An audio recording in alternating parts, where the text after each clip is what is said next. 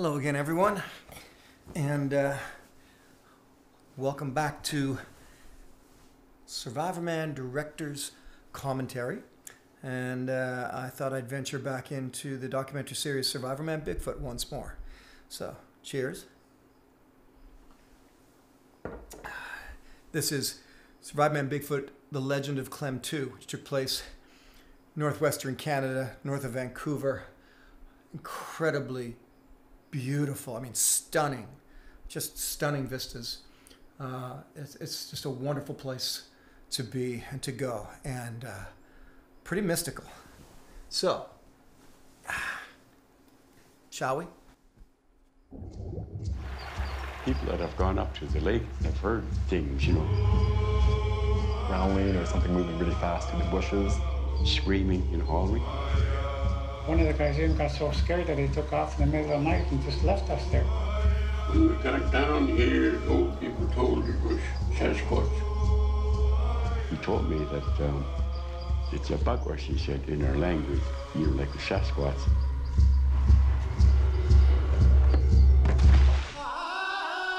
Oh yeah, here we go. Once again, if you missed the other director's commentary on Survivorman Bigfoot, a gentleman by the name of Mike Stanley put this opening together for me. We would inject the different scenes from the different shows, but all of the artwork around it, it's just brilliant. A good, if you're a filmmaker, a really great show opening is important. It sets the tone. It tells everybody that you're a pro, and so you want to get into these shows in a way that is just sexy and powerful.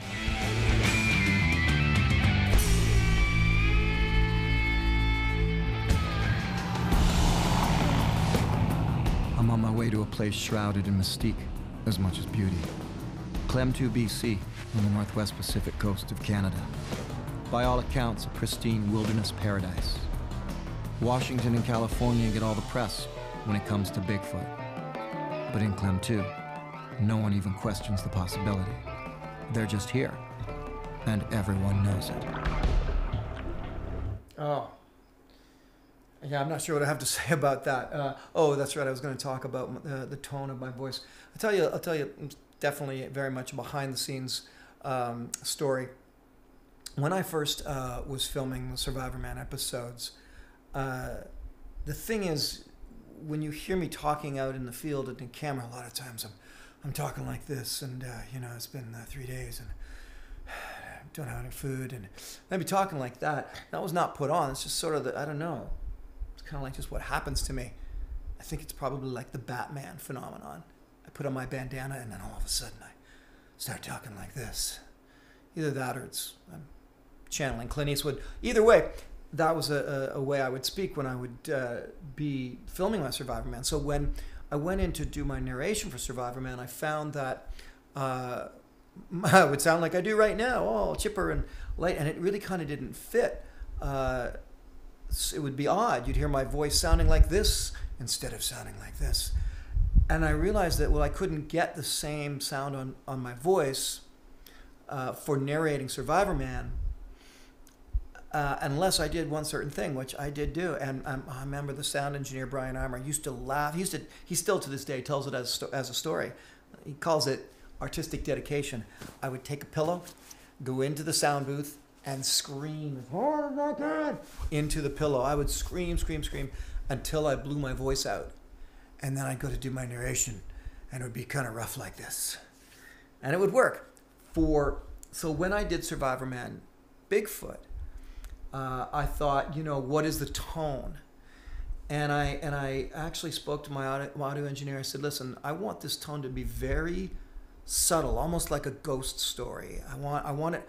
And here's what I kept saying. I want it to sound like I'm kind of whispering everything in your ear.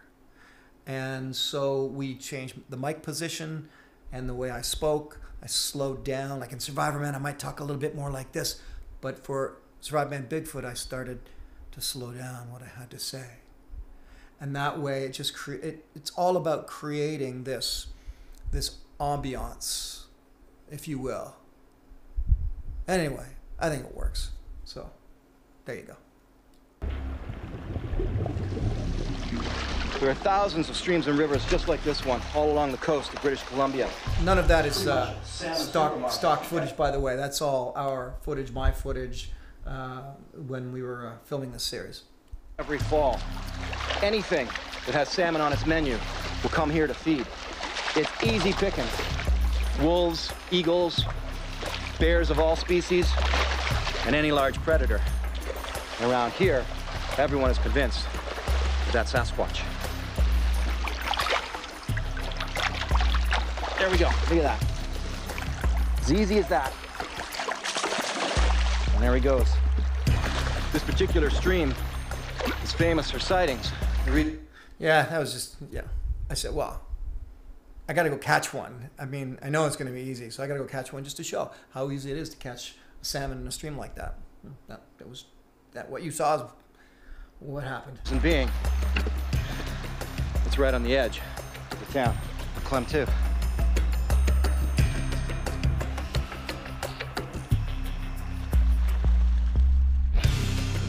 Klemtu, part paradise, part sleepy little town reminiscent of a Stephen King novel. A quiet native village on the edge of the ocean. Its freshwater lake is shrouded in mystery as much as it is the morning fog. They say it's the home of Sasquatch. So the encounters here happen on the main streets and in people's backyards. As it is with every North American native group, no one here thinks Sasquatch is a joke. My auntie said, Yeah, so this was one of the things I really loved about doing the Survivorman Bigfoot episodes, was it finally gave me a chance to interview people. I wasn't always able to be there for the interviews, and in fact, I think I missed a lot of them. But I had great team with me, Max Atwood and another great fellow named Johnny B. Filming for me, Ian Auger also filming. Anyway, Max would film these interviews, and it was just wonderful to be able to include it in the show because, frankly, so much of what I do is all me, you know, and I get kind of tired of it. So it's nice to break the energy and go to someone else. Now, in the case of Klemtu, these interviews, I mean, just let's face it, it's just the sound of their voice. Talk about the sound of someone's voice. The sound of these native elders and their voice, and even the younger people, they have that, you know, that indigenous, culturally unique timbre to their voice, and it's wonderful to listen to. she looked back, seen this big thing standing in a red cloak. And then I heard this scream, and it was right behind the house, and not just us, our neighbors heard the same thing too. He's walking just down the road there, right behind our set, there's lots of people going by. We started running.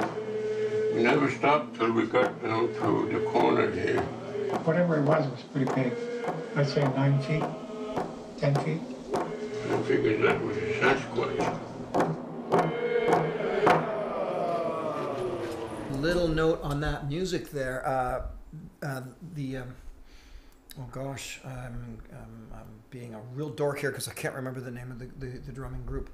To look at my CD because we recorded them doing that performance, and actually I ended up using that and incorporating it into a song called Ancient's Call on my Mother Earth album, and they were just phenomenal to listen to with their traditional drumming and singing. But it just lent a whole new air of sort of a whole new mystic quality to the show.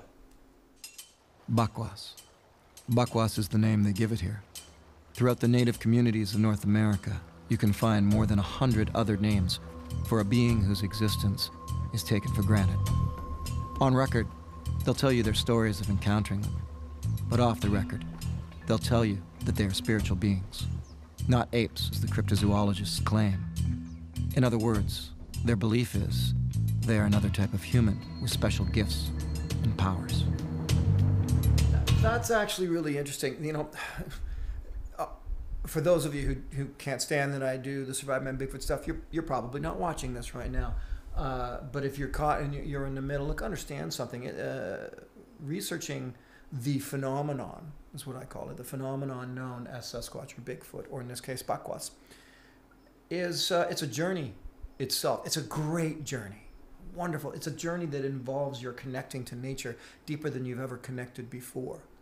And so being able to learn from the indigenous cultures of North America and their experience with Bakwas, Sasquatch, Bigfoot, and the fact that there's another 100 names for it, by the way, gets you on this plane of going, hey, wait a minute. What do you mean it's not just a big smart ape? And this was, my whole journey of doing Survivorman Bigfoot throughout the series was basically, it's like a metamorphosis for me. The whole thing was a journey of discovery. Every single new place I went, I would learn something new, and it would just keep stopping me in my tracks until by the end of it all, I had this one big sort of, actually I would call it like a big cauldron of concepts and ideas, and I was kind of mixing it all together till I got to where I am today, and the kind of things that I think about today. Apparently somebody's called me. I think that's Sasquatch. Hang on, let's see if it's him now.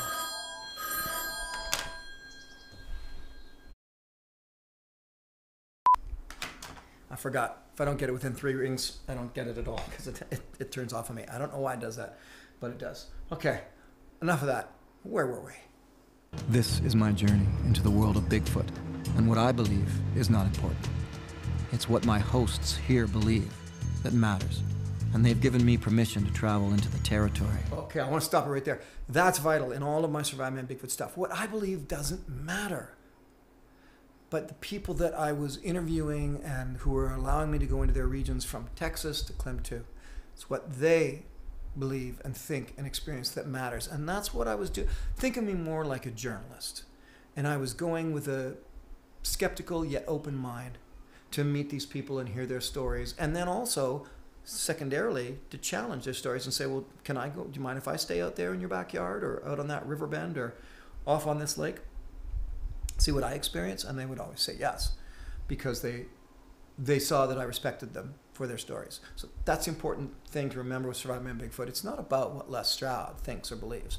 It's the people I was interviewing, the places where I was going. It's what's going on there. That's what mattered.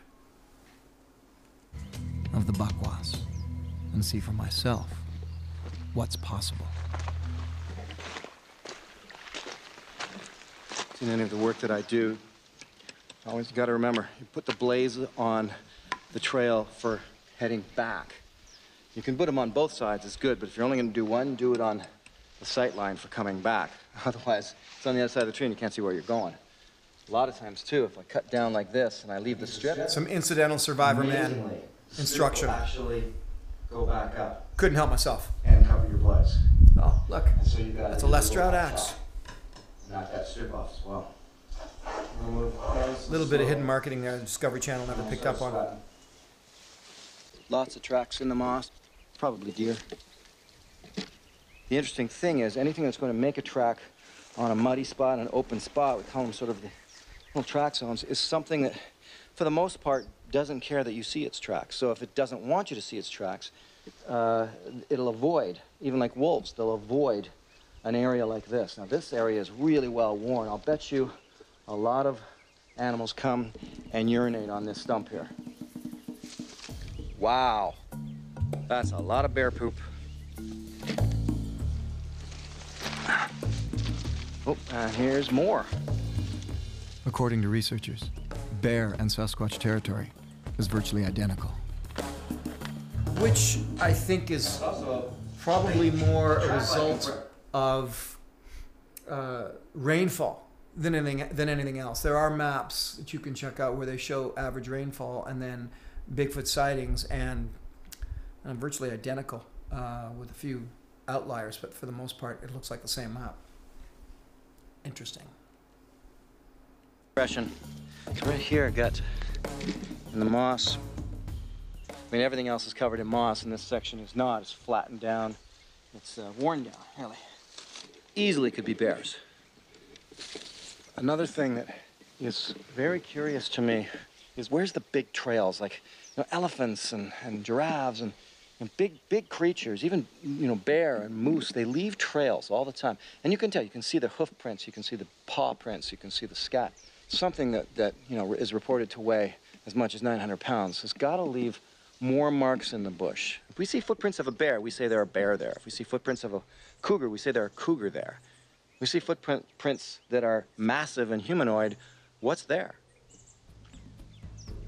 Well, that's the question, isn't it? I'm thinking Whatever is there, leaves tracks, screams in the night, throws rocks, befriends people, abducts or even kills people. Or is it all just elaborate hoaxing? I'm seeking the truth. One other technique. Now that scripting still matters because it's still early in my journey. I was still seeking the truth, and I'm still torn between the worlds of physicality, such as an upright walking ape that sweats and defecates and leaves tracks, and the spiritual side that the people of Klemtu wanted to express. It's a strange journey indeed. That I was told is worth trying is to film what's going on behind you as you walk away. So that's something I'm going to do right now, is switch on the little camera on my back and just film as I walk out. It's said that buckwas will follow behind you, feeling more secure that you're not watching them. That's interesting, because that's similar as that's what predators do. Big cats and sharks, they won't attack you from the front. They like to attack you from behind. They want to see the back of your head, not your eyes. If they see your eyes, they won't attack. So that's interesting. And by the way, the person who told me about filming in behind myself as I walk away, it's two individuals actually. It was David Politis and Scott Carpenter. Both suggested that as a really great technique for accidental, anecdotal, or actual footage of something following you. So filming backwards, I may just be able to fool something and get it caught on camera. Calling out a coyote-like whoop is reported to be something that gets their attention.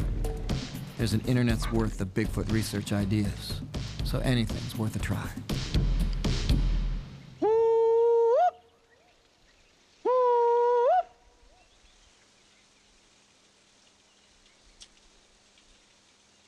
Nothing. Interesting thing about hoaxers and trying to lay out hoaxes is that those who are getting involved are really getting pretty good at it. In some cases, you look up and there's tracks going straight up a hill. 6-foot stretch, stride. Now, how is that possible by a human? Well, it's not. Unless you wear the tracks on backwards and go down the hill. Where there's a will to hoax, there's a way. There's different stages of accepting the fact of the existence of a species. Stage 1 is you start to hear about the species by local people. Stories, reports, different incidents. Stage 2, someone comes up with a skeleton. Stage 3, a body or body parts are found. Stage 4, a live specimen. And that results in stage 5, which is on-the-ground research of the species. Sasquatch are firmly planted still in stage 1, which basically means they remain in the cryptozoology genre. And that information was taken directly from governmental website information. To the cryptozoologist, it's a noble pursuit, ripe with the possibility of discovering something amazing and being the one to present it to the world. But the questions continue. The biggest issues is, why do we not find bones? Where are the bones? Most biologists don't worry about that question because they know the answer. It is so exceedingly rare to find predator bones. Cougar will go and hide when it wants to die. Trying to find their bones is very much a needle in the haystack. Now imagine if it was an intelligent being who wanted to hide bones. There's hundreds of thousands of bears in the wilderness, and I've never found a bear skeleton. At least on the question of missing bones, the skeptical biologists and Sasquatch advocates agree. It's a non-issue. So that's important. Because again, try to find predator bones. Go out and see if you can spot some cougar skeletons somewhere in the wilderness, or even wolf skeletons or black bear skeletons. I mean, I suppose in the end, sometimes it does happen. However, there's also, again, everything I would say there is this or there is that is essentially based on anecdotal references, but there are anecdotes of people that have found bones and more, only to have their stories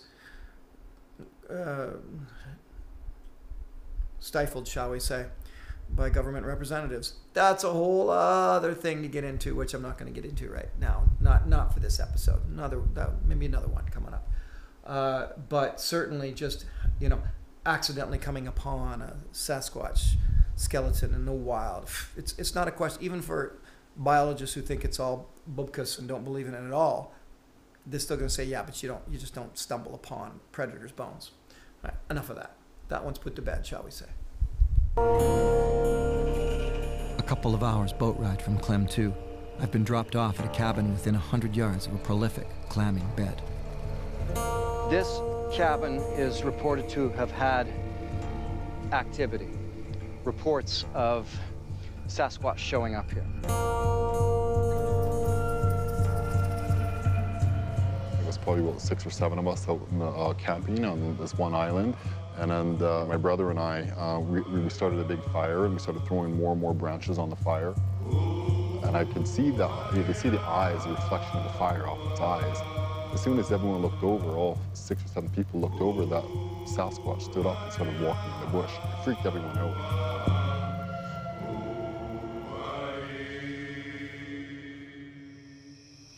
I mean, what do you do with a story like that? You call him a liar. And that's, I suppose, that's the thing about anecdotal references like this. I'll probably repeat this every time I do a director's commentary on Bigfoot. When someone tells you a story, you really only have 4 options. I'll make this quick. You only have 4 options on your response, or at least what you think about the story they just told you. Now, he's saying that they watched this thing stand up and walk away. And there was half a dozen people. All saw the same thing. All agree. All right. Let's say it's your uncle or, your brother or something like that. Well, then you only have this,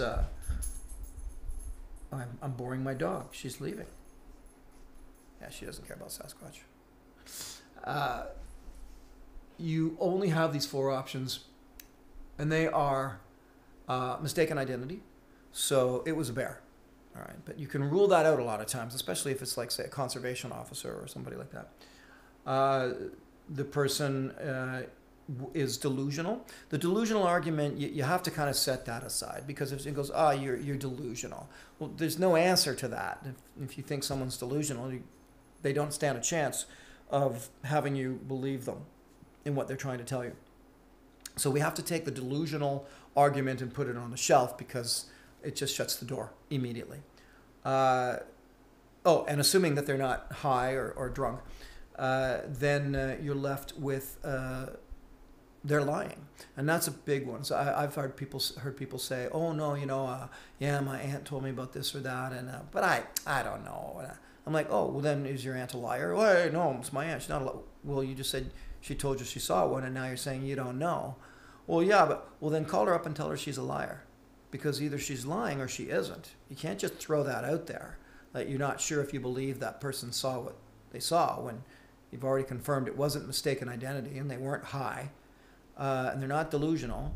Then the only other option is they're lying, or they're telling you a factual representation of what they saw.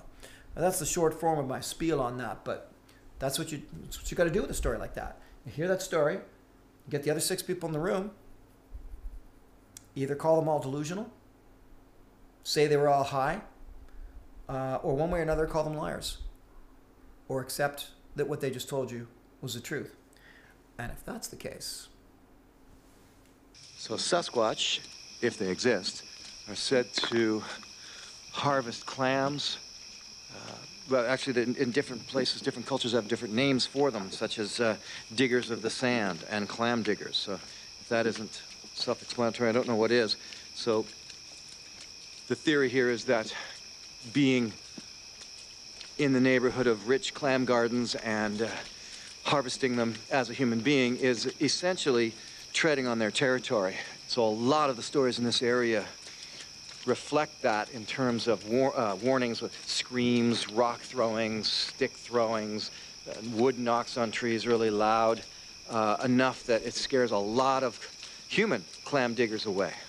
It's really about attracting attention to myself. In a way, almost create a little bit of a fuss, you know, be seen out at night with headlights flashing, digging in the clam gardens that are close to what is reported to be the territory of Sasquatch. There was an old man that was down one of the bays down here digging clams. And he wasn't getting too much where he was digging, so he was going over to the little island. And for some reason, he looked back, and here there was some kind of an animal down by where he was digging. And one of the elders that was with us, he started hearing these sounds of screaming and sounds like someone was getting murdered or someone was being tortured or something. It was really weird, this loud screaming. It was a really uncomfortable feeling, and just hearing that. I'll interrupt right there. It's always creepy when I was doing this, by the way.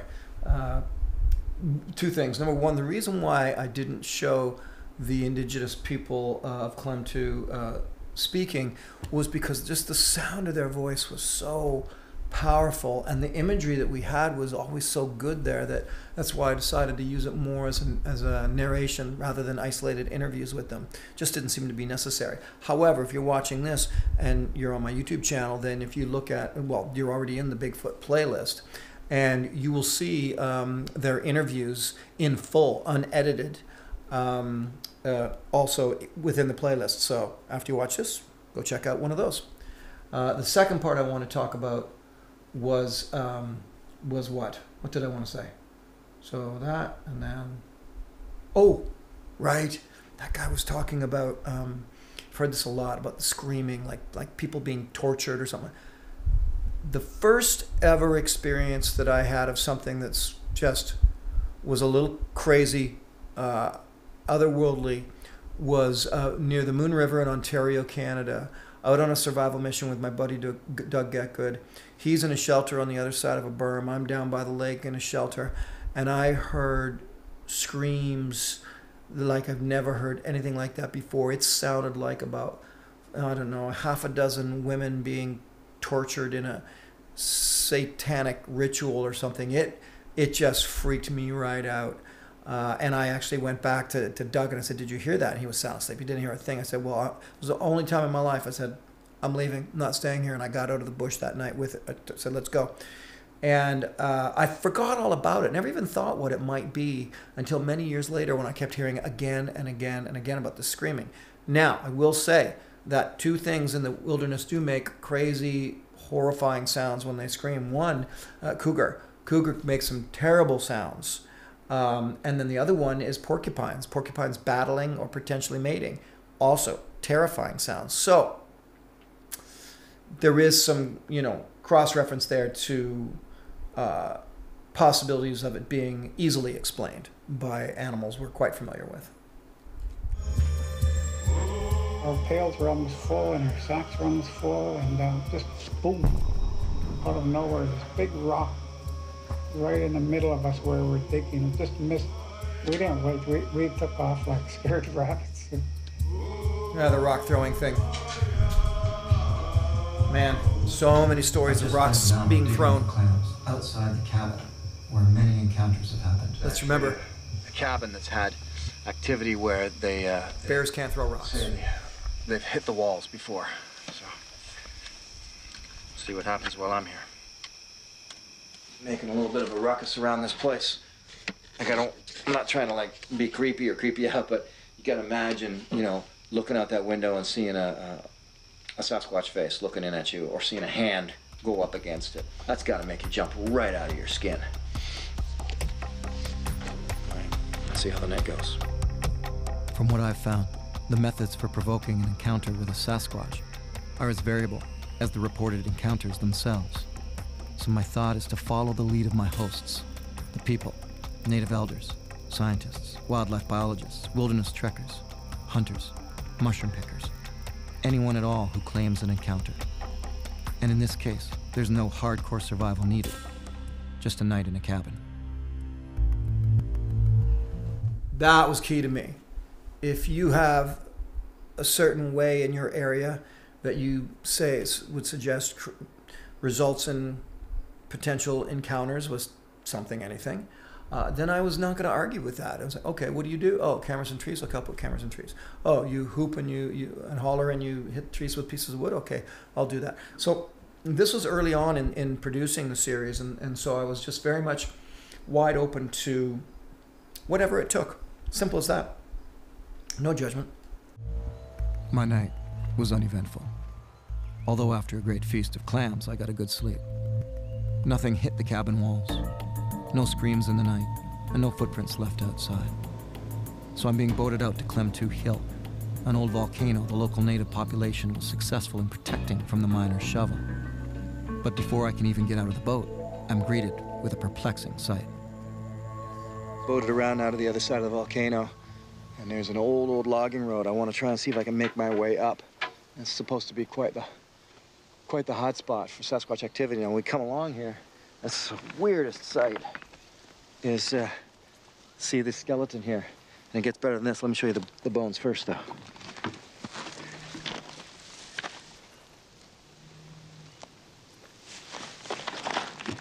And literally, we're just, you know, just laying like this. I mean, look, if you step your back a bit, look at, sort of in this, when you're way over there, you're looking ahead going, what the heck is that? And it's this perfect line of bones. Now, we're all guessing that it's probably sea lion. It's really bizarre to me that the bones aren't ripped apart. I mean, normally if an animal's caught and eaten by anything, the bones are ripped apart. And here we have a perfect skeleton. And it's been here long enough that grass is growing through it, and all in one perfect piece. Then you step up just a couple of steps, and you see this. And this is like a nest, really. So, I mean, everything is circular. So something's been turning around to lie down. I mean, highly likely a bear. That would be my guess. Big one, though. That's for sure. I mean, often moose, deer, bear, a lot of large animals will curl up in the grass like this and lie down. But whatever lied down here was massive. If it was a bear, it was a very big bear. You can feel the indentations in the sand. Can I place it? No, I can't place it. Maybe bear. This is really strange. Let's give you another view of it. I can't call this a hoax. No human has been out here for quite possibly years. No one knew I was coming out here today. As if it were some kind of ritualistic scene, this spine of bones laid out as they are is one of the creepiest things I've ever experienced in the wilderness. Who or what would leave such a sight, and why? That's true. That was just so creepy. It's like, God, like the boatman, he'd never seen anything like it in his life. I mean, if that was a wild animal, you know, capturing and killing predation, those bones should be just ripped apart. Just be a mess all over the place. Half of them in the water, probably. But just laid there like that, it's the strangest thing I've ever seen. I mean, to this day, I can't explain it. If you're a marine biologist and you've got an answer for it, then please post below, because I'm still perplexed by it. There's nothing about it that makes any sense.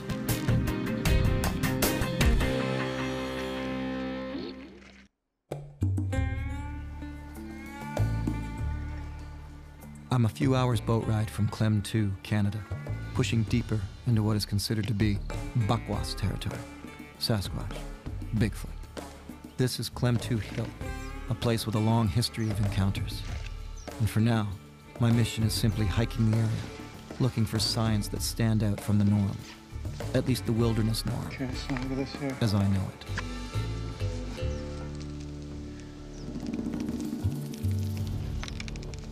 Now, likely case scenario, rot. And down it goes. And if you're a little too obsessive about it, you're gonna say that's a Bigfoot bend. think it's probably just rot. A lot of times, though, there are markings that they talk about in the trees here when you've got to step up over something and come past like an area like this. And you go here, if you look there, you'll see a worn area where something has stepped up, and it could be 6, 7 feet up, way higher than any bear would make. A lot of the branches sometimes, if you look up about 8 or 9 feet tall, the spruce trees, when they die, the branches become very jagged, very sharp, and you can see a lot of clumps of hair caught on them. So for DNA evidence, that's worth looking for. I'm basically about, well, not even halfway up the volcano, nowhere near that. The forest here is so thick, it's really closed in. It's never going to be as easy as going to a campsite where somebody said they saw an 8-foot hairy creature and it's going to, show up for you. If such a creature even exists. If it does exist, then its ability at being stealthy will be supreme in a place like this. I'm not going to be able to outsmart it or outtrack it. I'd have to wait till it comes to me. And I think that's really the name of the game for the wild, is getting myself in deep into areas that people have these incredible claims and see if something comes to me. And it's going to take a lot of effort, trying different methods. For this Yeah, see, that's the key, and that's one of the biggest lessons I learned with Survivorman was Survivorman Bigfoot, is that you have to study it and research it for so long, in so many ways, and in the end, it's going to come down to one fluky, lucky situation, not to anything that you can do in the wilderness. Not if this phenomenon is for real, because it'll just be hyper intelligent if it is.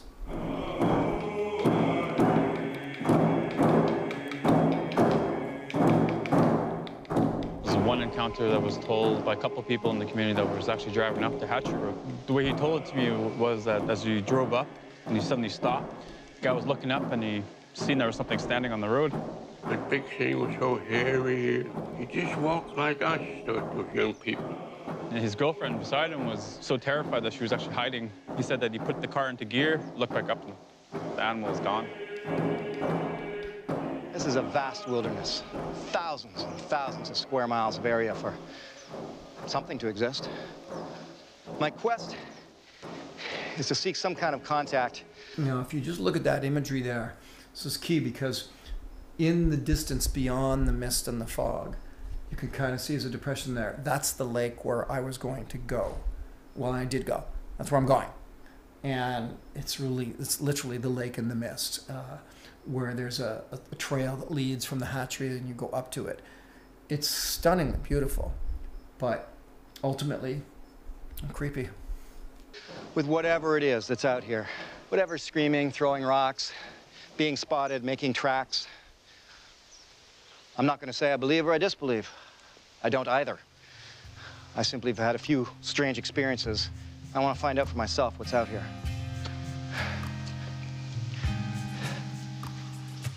What I do is survival. I guess that's what I'm good at. Whatever else is out here will have that skill set in spades over me. The way to look at this is you're watching me paddle out here to this spot, and you are completely convinced in your mind that the whole notion of Sasquatch is just silly. They just don't exist. It's not possible. Okay. Well, if that's the case, then what's the big deal for me tonight? There should be nothing to worry about, right? Maybe a wolf pack.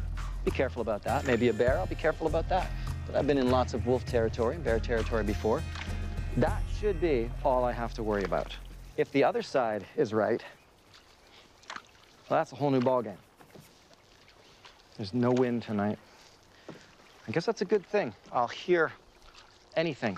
There's something to be heard. For example, were a tree to fall, I'll hear it. And that was a fortuitous comment to make. Certainly not planned. As for me, I'm going to remain calm and just tell myself that I'm spending the night and the next night alone on an incredibly beautiful lake. outside of Klemtu, BC. I mean, this is picture perfect.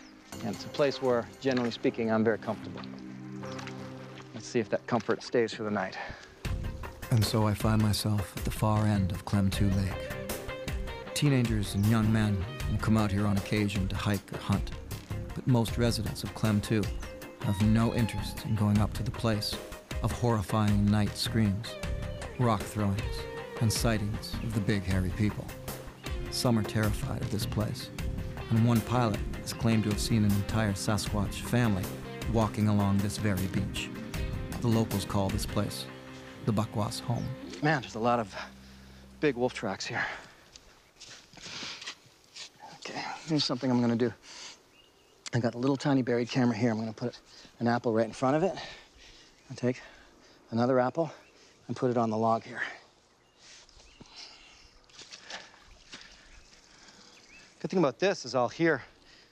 The whole thing with the apple thing is,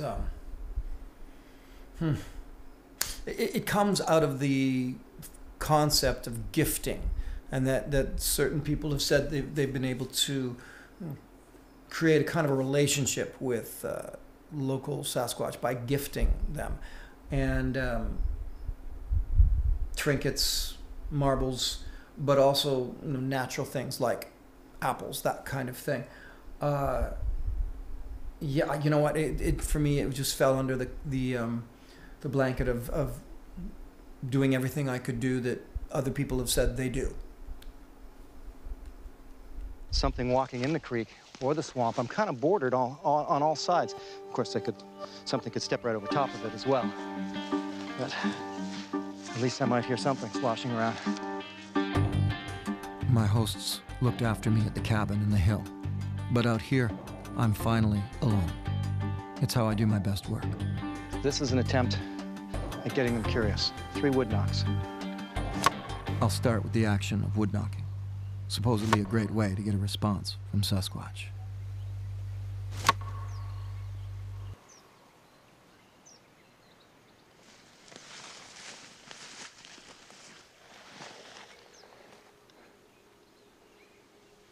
I'll do that again at dusk and maybe around 1 in the morning. Because likely I will want to stay up for most of the night. I don't think I'm going to sleep. It is kind of creepy doing that, actually, when you're basically trying to communicate. And I don't know what I would have done if I'd got an answer back right there. By the way, this logo here, the Survivorman Bigfoot logo, created by my wonderful editing team, is from this very episode, this very lake. And you'll see this logo. I use it in the front and the back of a number of films that I do. And the way it happened was, Ian Auger, who was getting all the aerial footage, was getting aerial footage of this lake, and I guess it malfunctioned, and the drone fell in the water. They went over to get it. When they got to the drone, it was still running in the water, 6 feet down. They managed to fish it out. Of course, it was toast after that, but the card was in it, and the card was still good. And so to this day, we just reversed the shot, so it's actually coming out of the water to the logo Survivorman Bigfoot, or sometimes Les Stroud production. Anyway, that all happened right here on this little lake, Klemtu Lake here. And trying to get a Sasquatch encounter to happen to me. There it is, right there. Look how beautiful that is. This lake was just gorgeous. Up at the far end of Klemtu Lake, a pristine place of wonder, where lies a mystery that gives the town's inhabitants less than a mile away nightmares.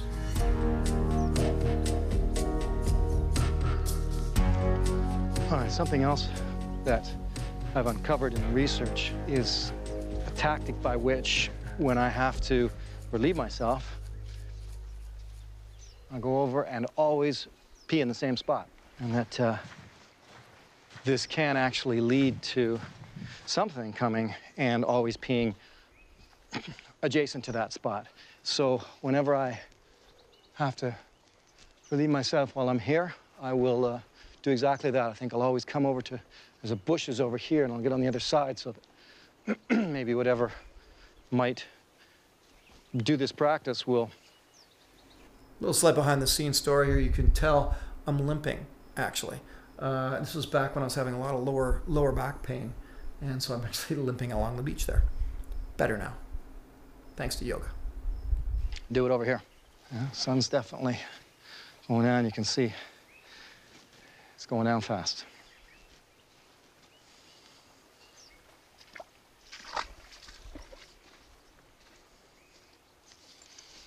And that's what I'm going to do now.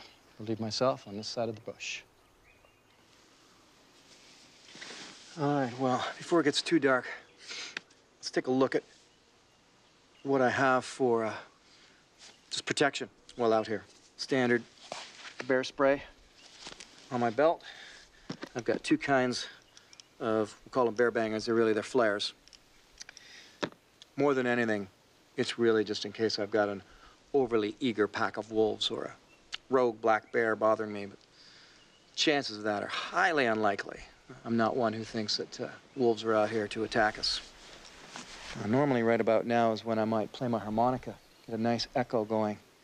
But I think in this situation, I'm going to stick with the wood knocks. If I'm trying to attract something, then let's play by the rules that certain researchers have laid out, and one of them is that it's the wood knocking that really attracts them. I've been told that hands down, wood knocking gets you results. You get knocks back or interaction that night. Notice the language I'm using. It's a lot of I've been told this or they say that. That's because this was still early in my journey of researching this phenomenon. And so I was testing a lot of bits of advice that I've been given over the years. Over the time and the different places I was visiting, I would always get new bits of advice. So I'm constantly testing it. A year from this moment, and I'm in a different headspace entirely with a lot of experience. But at this point, I'm still testing the waters, so to speak. So I've already knocked 3 times, and I will do it again later on in the night. And I won't play harmonica. I'll keep that inside the tent. If I get some action, some activity, then I'll play the harmonica inside the tent and basically make myself out to be a very confusing animal, so that whatever is out there might take interest in me just out of pure curiosity. It was so still there that night. Almost completely forgot that I also have audio recorders. Freaked myself out there. I have audio recorders. I was on edge. So I'm going to put 4 of them out, capture any sounds through the night. My gracious hosts from Klemtu would prefer I approach this all spiritually, and I am respecting that. But I can't help but throw in a little technology as I dig deeper into this phenomenon. And it shoots awfully long way with night vision, enabling me to pick up great distances in the dark. That's helpful in a situation like this. All right. Let's just see how the rest of the night goes.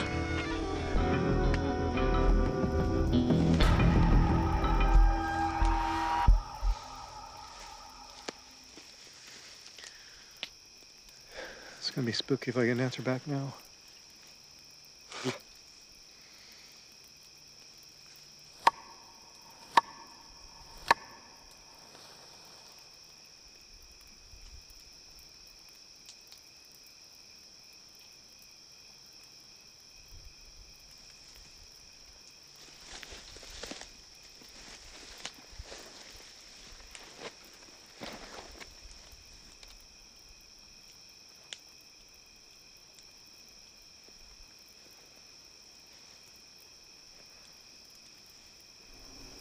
Oh, the anticipation. Nothing. Yet.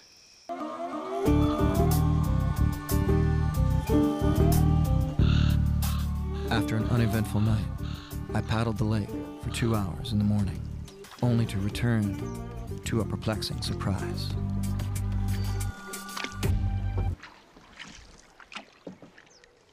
The 2 apples on the beach are gone. Now, they were on the ground. Likely case scenario is something very simple came along and took it. So I'm gonna step wherever it's clear sand. All right, so what have I got here? This is new here. I'm just circling around the tracks that are really interesting. I don't believe they're wolf tracks from old, yet they look fresh. It's very hard to tell. Power of suggestion is a very powerful thing indeed. But as I look at this print here, we've actually got the indentations of 1, 2, 3, 4, 5 toes. And this toe over here, bigger, fatter than the rest of them, cross in a straight line. Before I get the chance to think it's just a random scuff in the sand, I find an identical track 40 yards away. 1, 2, 3, 4, 5. Let's cast them both.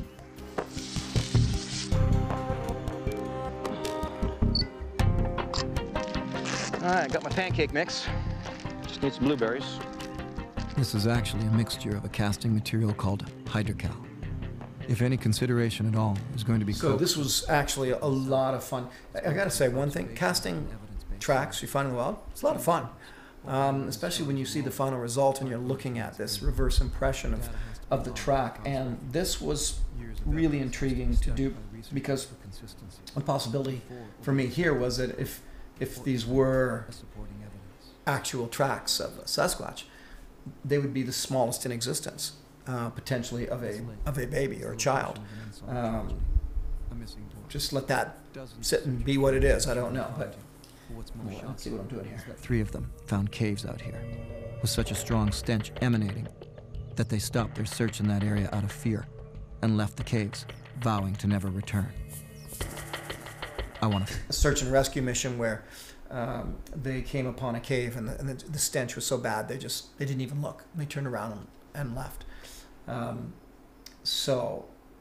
was up in this area, and I'm walking through that area trying to find the cave. Find those caves.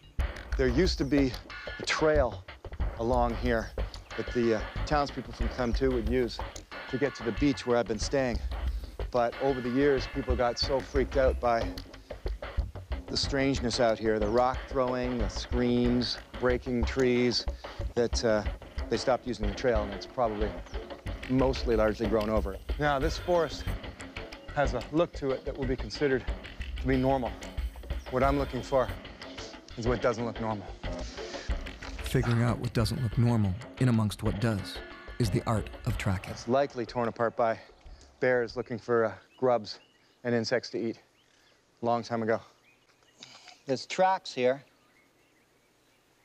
Looks a lot like bear track.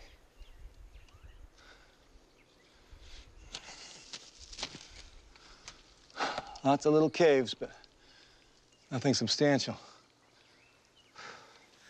One thing I will say, if there was some kind of ancient hominid species still hiding and existing out here, it makes perfect sense to live in caves.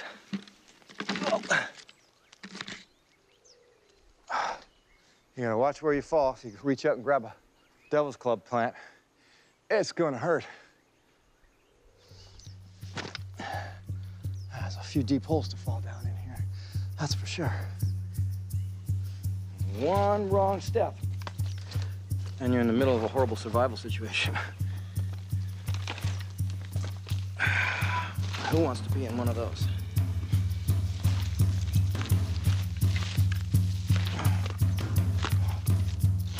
I think that was one of my advantages I had in researching the phenomenon, is that a lot of other situations surrounding doing that kind of research that puts you right in the thick of certain kinds of wilderness was nothing that ever intimidated me. I was used to that, and so I didn't have that added on top of being in Sasquatch territory.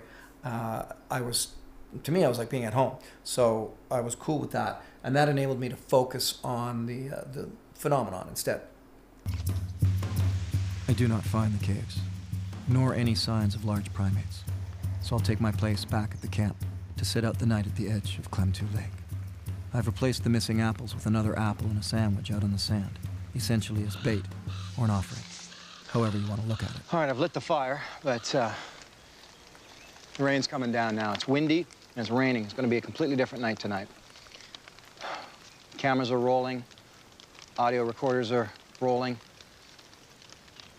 I don't know what else to do except sit and wait this out and see what happens. Sure was nice having a tent. It's been pouring rain all night long, just bucketing down. I can see the sandwich and the apple are still there, so nothing over there.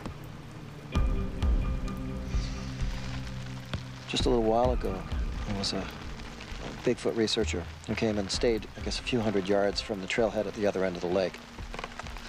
He didn't want to come all the way to the end of the lake here. And he also came in here with 4 big dogs. Stayed here for quite a while and had no Bigfoot activity. And the day after he left, there was a family camping down the creek a bit.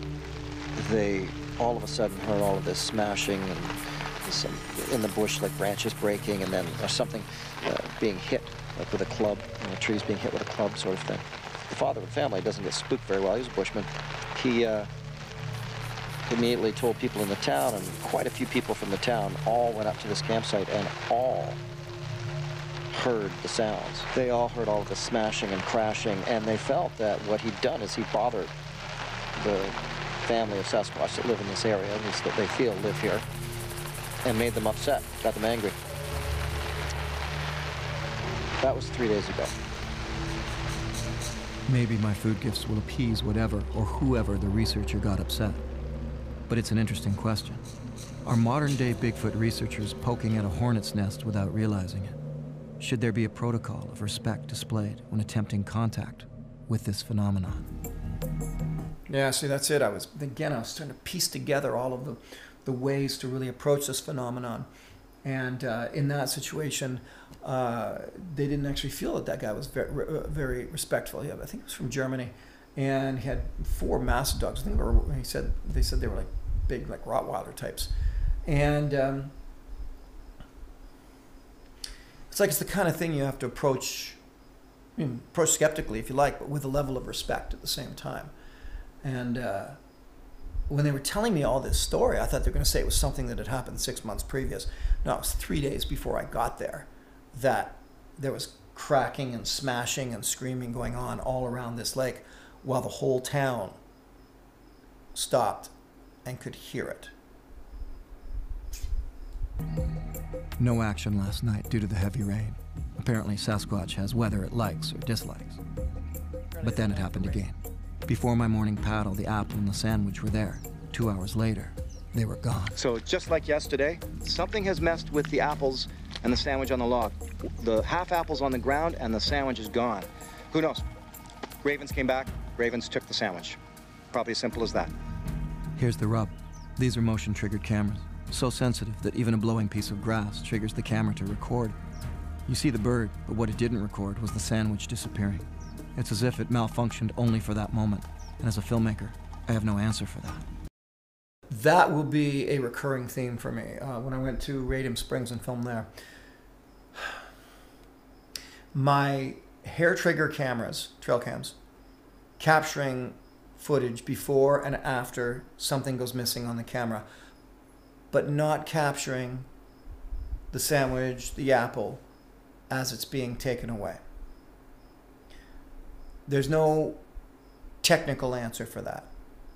I mean, a moth goes by and the camera triggers and films it. Something lifting up a full sandwich or an apple in the viewfinder of the camera, like me holding up this remote right now, is going to trigger the camera, and you're going to see some remnants of that happening.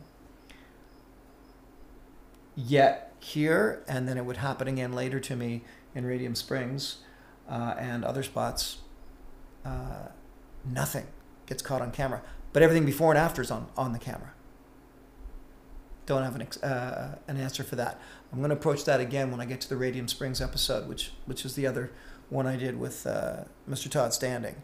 And I'll tell you what he had to say about it, of which I completely disagreed and corrected him, and what I have to say about it. We'll call that a teaser for the next one. But Sasquatch advocates claim that as a general consistency, electronics go awry whenever Sasquatch is involved. But that's an interesting one, right? Because it sounds like a cop-out for all of us researching the phenomenon. Oh, right, your camera malfunctioned just then. All right. Sure.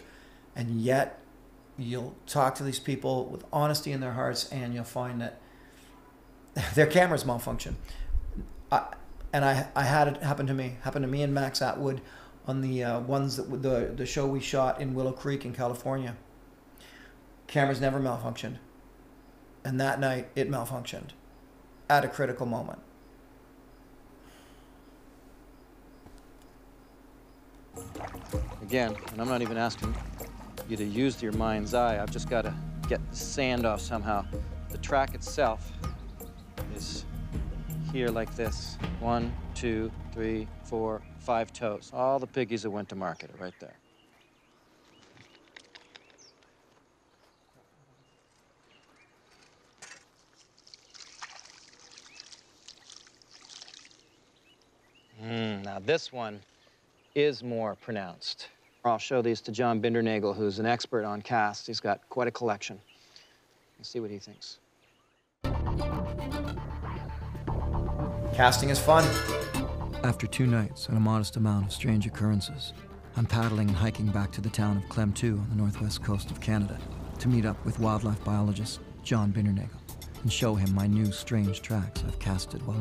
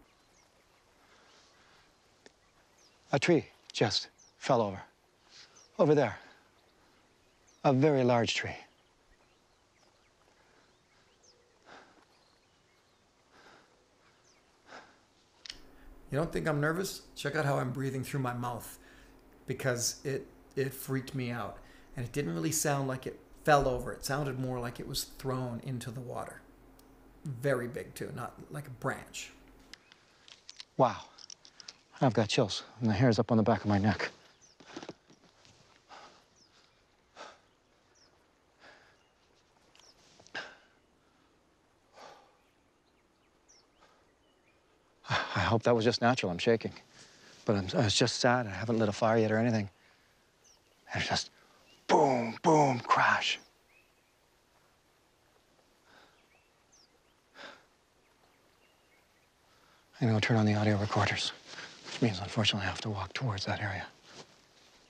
Okay, I'm spooked now.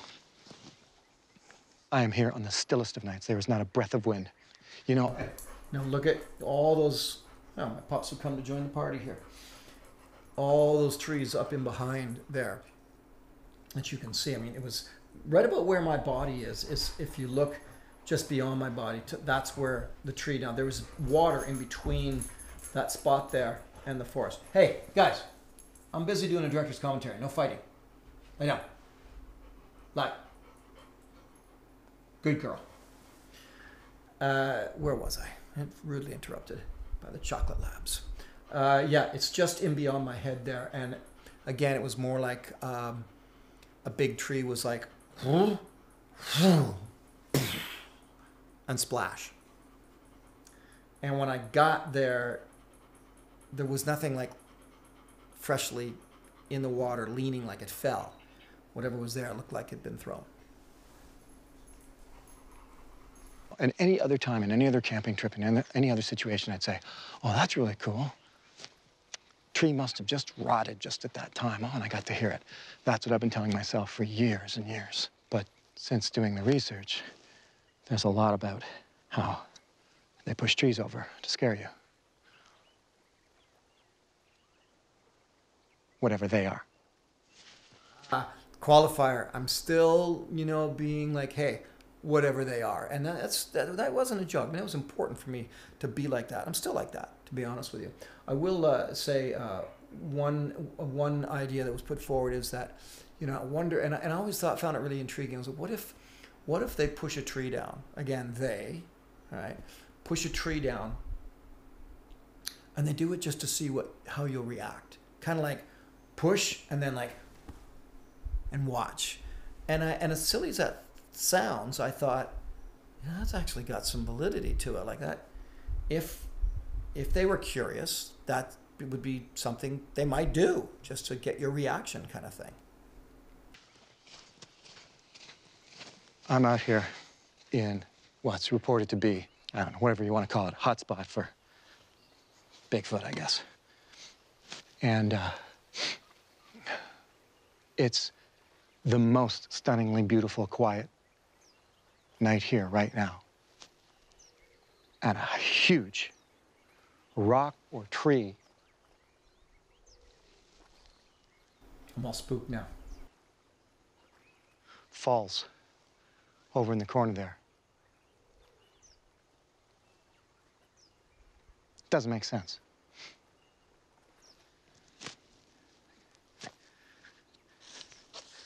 If I get something back, I don't know that I'll even stay.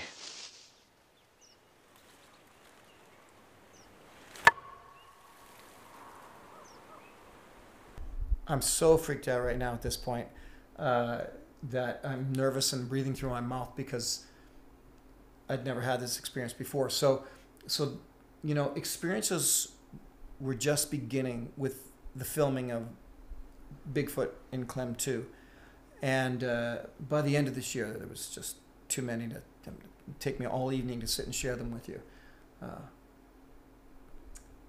And I'm still nervous when certain things happen, but here I'm just like kind of beside myself.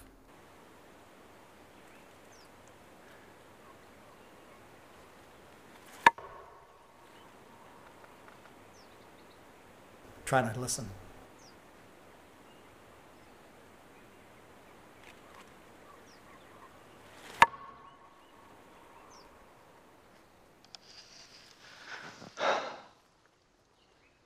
You see, this is the thing, too. It's one of those things, right? It's like, okay, why didn't I get that recorded? Literally, I'm sitting here thinking, well, it's almost dark. I should get the fire going. And because I've got 8 hours on the recorder, so I want them to work through the night. So it's like, well, I'm here, I'll wait. You know, I'm not expecting anything right now, so I'll wait a while. And then I will turn on the recorders.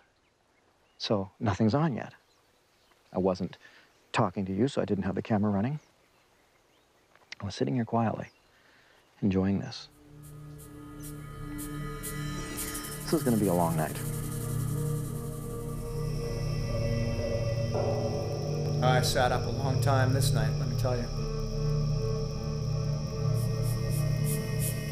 all the times I've heard a single solitary tree come over near to where I was camping on a still night. I've always written it off, too. It just happened to be when the tree rotted. And I just happened to be there to hear it fall.